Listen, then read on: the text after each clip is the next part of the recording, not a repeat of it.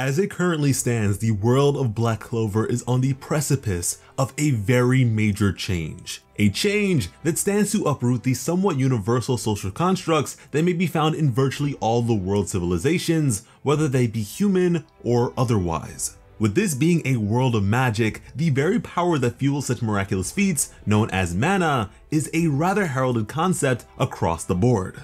Suffice to say, a very simple conclusion to be made from such a general convention would be that the more mana, the better. And it is this very thinking that has been the backbone of all civilized nations. It may be presumed that in ancient times, those of particularly hefty levels of mana were the most powerful of their kin. As such, they were able to rise to positions of power and control over those weaker than them.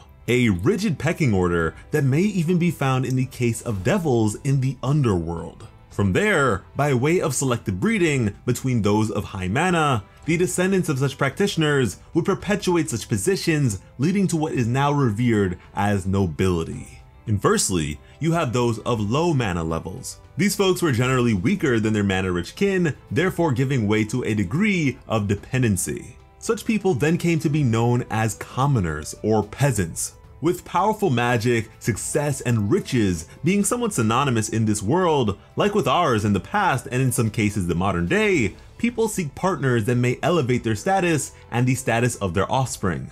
With this, those at the top remain at the top, and those at the bottom remain at the bottom. This has been the case since the very beginning of known history and has yet to change. Until now. Because this sentiment dates so far back, it is likely to the vast majority of the populace indistinguishable from fact, or at least it was until the likes of Asta. Asta is notoriously known to be completely devoid of magic, but even still, he became a magic knight. However, considering he was taken in by the Black Bulls, the least publicly accepted guild in the Clover Kingdom, such a thing was disregarded. Since his involvement, however, the ranking of the guild has skyrocketed quite considerably, and if not for their negative streak in the past, would have superseded the once believed infallible Golden Dawn. But despite the shock of this, such a thing was considered to be a moment of extreme luck and nothing more. Suffice to say, at every turn, the accomplishments of Asta and the Black Bulls continue to be overlooked in favor of the establishment and system as intended. However, to follow the recent attack on the Clover Kingdom by way of the colossal ancient demon, a threat that could not be quelled by several nobles, magic knights, a magic knight captain, or even the Wizard King himself. One that spelled certain destruction for the entire nation, but was felled by a magicless peasant in a matter of seconds. The delusion of the populace is liable to be erased somewhat, if not completely in some cases. This was a major moment that made the crowning achievement of the first Wizard King look trivial. Now, perhaps there are those who would condemn the use of a devil despite the enemy being a demon and fabricate some sort of orchestration on Asta's part, but at the end of the day, Asta saved everyone. And furthermore, there will be evidence to corroborate a lack of involvement, just as I imagine he will eventually be considered free of all charges. With how things are looking right now, the narrative is shifting. But beyond this, recent developments with the story may very well stand to turn the system on its head, technically, as well. Again, incredible mana is everything.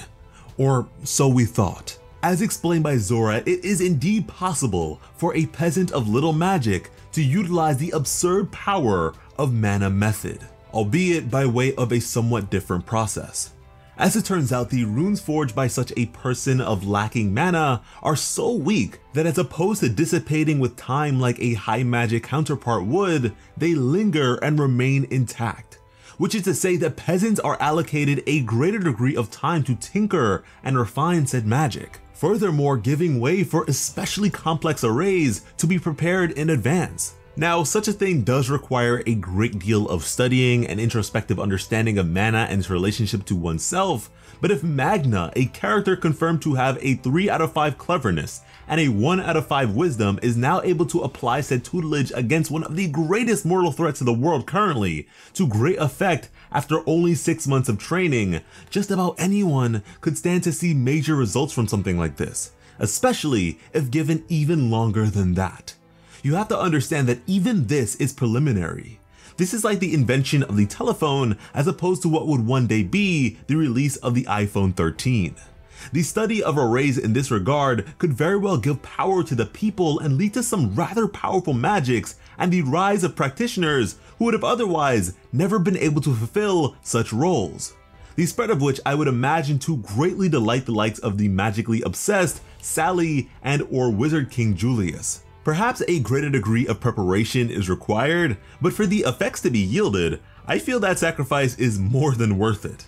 This discovery and subsequent application being so major in fact that I could very well picture a continuation or sequel of the series set in the future in which the forming of such arrays has become the norm. The time constraints and compromises of which perhaps being comparable to Nen techniques from Hunter x Hunter. And perhaps it would begin and find its footing in the Clover Kingdom. But with the way technology and general advancement works, I imagine the rest of the world would be liable to adopting such practices themselves. A rather common element to be found in such magically inclined worlds would be magical schools or institutions. Black Clover is by and large a fantasy story with tons of fictional depictions of the Middle Ages. In such times, education and the like were reserved for nobility almost exclusively.